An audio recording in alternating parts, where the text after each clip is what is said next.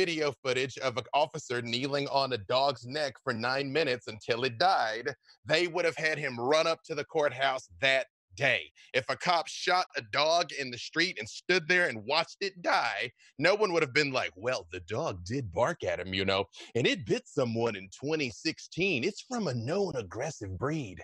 No, that wouldn't happen. And it wouldn't happen. And if you know that's the truth, then you're saying out loud that Black people have less value in this country than dogs. They would put that cop in witness protection. Yeah. He would have to change his name. That cop would be in Alcatraz. Let's be real. I cannot.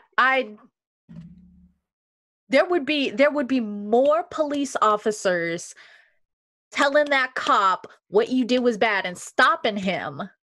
Right. Everybody. No, it's real. It's real. No, it's real. Yeah. It's sad because it makes